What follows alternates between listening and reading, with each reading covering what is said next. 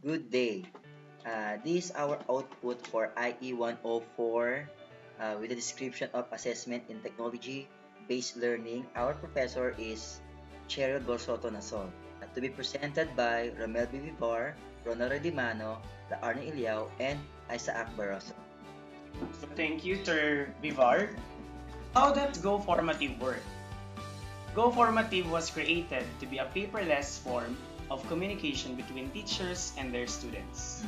Like create an assignment, assign it to students, receive live results, and give students feedback. Benefit. Goformative has many different benefits not only for teachers but for students. It can be accessed through any device like tablets, computers, laptops, cell phones. It allows for students and teachers to use real-time communication, which allows the student to learn from their mistakes. Students change formatting by typing, showing their work, and drawing. So here's the web page for the Goformative. First, you have to sign up first as a teacher so that you can create class and quizzes. So for me, I have to check it first, the assignments, after which you have to create a class that is for basketball officiating, whereas there's a 14 responses already, if you could see, and there's also a profile, whereas you could place your profile of the teacher, and of course there's a classes. For the student activity, same thing with the teacher, they have to sign up as a student for them to become inside the class. So first, you could see that my first student was Janine Masnias, whereas she's the very first taking the quiz or the lesson for basketball officiating. Next, after signing up, so they have to proceed to the basketball officiating lesson, and they may already take the quiz. As you could see that Janine Mias already see the lesson and the quiz, and she's already taking this. So here are the examples of the quizzes. For question number 1, he answers rather substitution. For question number 2, she answers blocking foul. For the third, she answers stop the clock. For the 4, 2 points. For number 5, jump ball or held ball. For number 6, start the clock. For number 7, 3 points. Number 8, that is traveling. For number 9, ball return to backcourt violation. And lastly, number 10, charging with the ball. So before answering the question, they have to watch first the videos, and after which the question will be posted on the quiz. So after taking the quiz, they have to submit the test. So after taking the test, we can see already the she have to log out. After logging out, we may see already the results of the students who have taken already the examination. As we could see, we have already 11 students here, whereas Janine Mias, Alexander Daggio, Roel Martin Garcia, Kate Botor, Yesali Nicole Olaguer. Again, Kate Botor have taken twice, Sheila May Adovas, Mary Maon, Janine Camacho, and lastly, Skenchan Katayna. So these are the 11 students, or rather 10 students who have taken the examination. And if you could see on the right top of the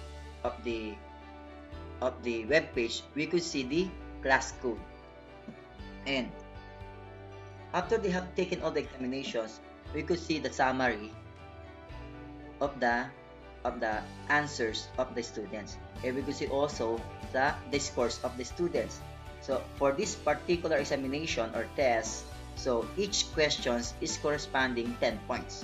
So therefore, we could see that Kate Botor has 100 points. So therefore, she got a perfect score, whereas Janelle Camacho has already only 70 points. Ketchen Katayna has 80 points. Alexander Daggio has 90 points. Leslie Imperial has 80 points. Sheila May Adovas has 90 points. Mary Maon has 60 points. Ruel Martin Garcia has 50 points.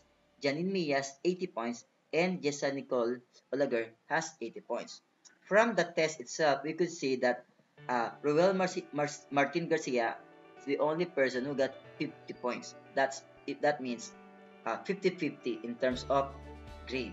So that is the score, and we could see already what are the uh, errors or what are the things to be improved by the students if they would like to take another test. 1. Briefly describe your test class. What kind of assessment was done? What were the learning objectives that you were trying to measure? The test class is from Section Platinum Grade 9 students of Pitogo High School.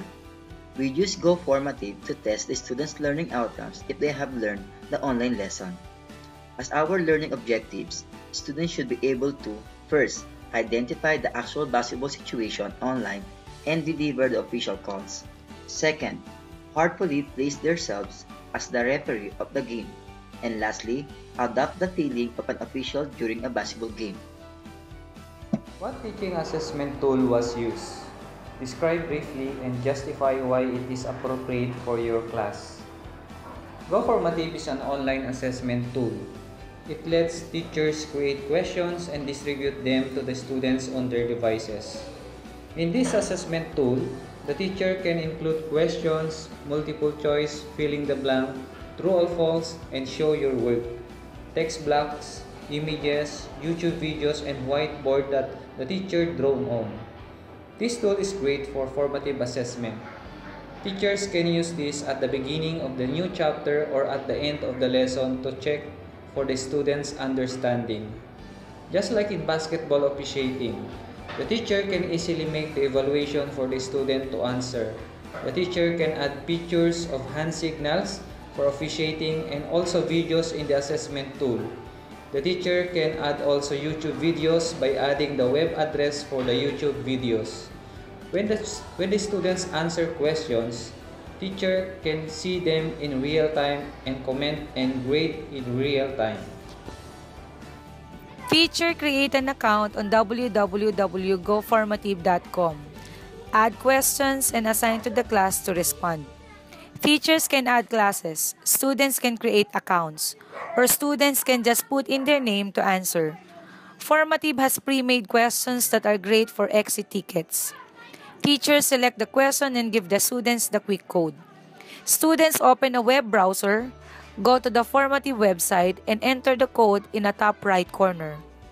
Students are given a text box for written answers, or a whiteboard for questions that they need to draw something for. The teacher can select live results and watch as all students log in, answer the questions. As the answers come in, the teacher can give a grade using a sliding scale and also give short comments back to the student. Teachers have the option to upload existing assignment in PDF or doc format to goformative.com. With any type of teaching or assessment program or software, there are pros and cons that come along. The best pro of Goformative is time management. We have seen that as we tested this program. It helped teachers create assessments with easy and it takes very little time. Another benefit is that they cut costs for teachers and school with assessments being online. There are less tests or quizzes being printed out. Now, the cons of using Goformative is technology is not always accessible, and there are times when the software of internet are not performing well, causing the assessments to not be able to be given.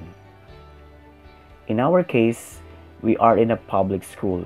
It means that some of our students cannot afford to go online and of course to rent a computer in the internet cafe. Another con is there is an essential consideration of whether using technology that will facilitate the teaching, learning, and assessment process without altering the classroom-based instruction, tasks, and skills that are being taught and assessed. There is concern that using technology to facilitate the assessments, that there will not be as much actual teaching in the classroom and that teachers will become lazy and use technology to teach and not their own knowledge. So there you go. Those are the pros and cons of Goformative. So that's all, and thank you.